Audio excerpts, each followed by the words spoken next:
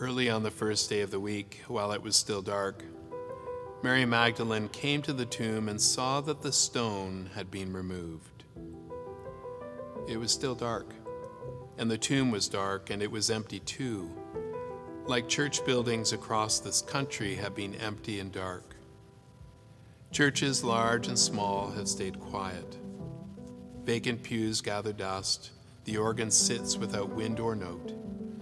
A hymn book rests in a holder with a bulletin from a service held sometime back in March crammed inside.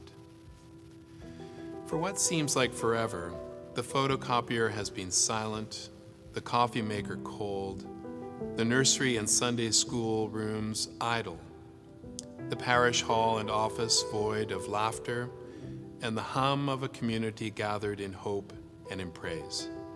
Instead, all is bare and silent. And Mary Magdalene is turned back from the empty tomb, afraid of what might be. For the last number of weeks, we too have been turned away from our church buildings as a measure to contain and slow the spread of COVID-19, afraid of what might be. And it's not just churches, but restaurants and bars, schools and theaters too, that have remained unoccupied. Behind each storefront and business are people, ordinary families striving to make ends meet, whose lives have been turned upside down by a tiny microbe that has swept around the world. This pandemic reminds us of how connected we are as a human family, how we hold all things in common.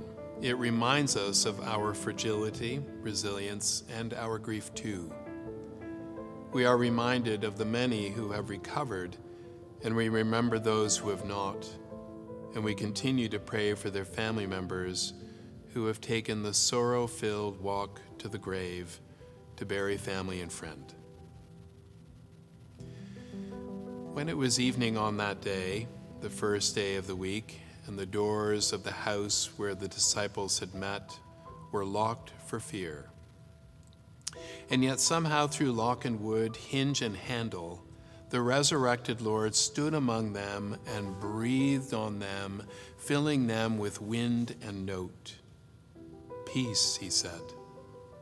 Peace, or shalom, is more than the absence of strife, more than a ceasefire. It's more like the hardness of fear and anger, pain and grief being turned into joy and laughter, like winter being turned into spring, or the soul embracing forgiveness and letting go. For weeks, we have been locked away, self-isolated, socially distanced from one another to flatten the curve.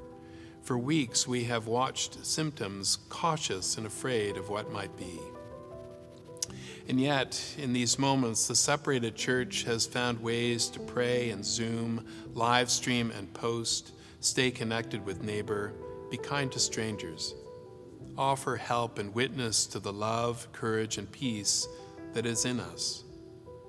We have watched the heroic measures of doctors and nurses, research workers and medical officers, grocery clerks and emergency services personnel, government leaders and community members the world over working for the common good, for peace, for shalom, and we are deeply grateful.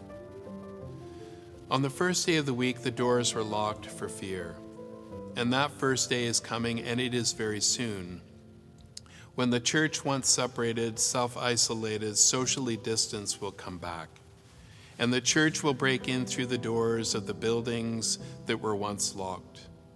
The faithful will step back in to fill the pews, pick up hymn books, be filled with wind and note, speak shalom to one another, break bread and pour out wine, and sing the first word of the first day of the week. Hallelujah, Christ is risen. The Lord is risen indeed. Hallelujah.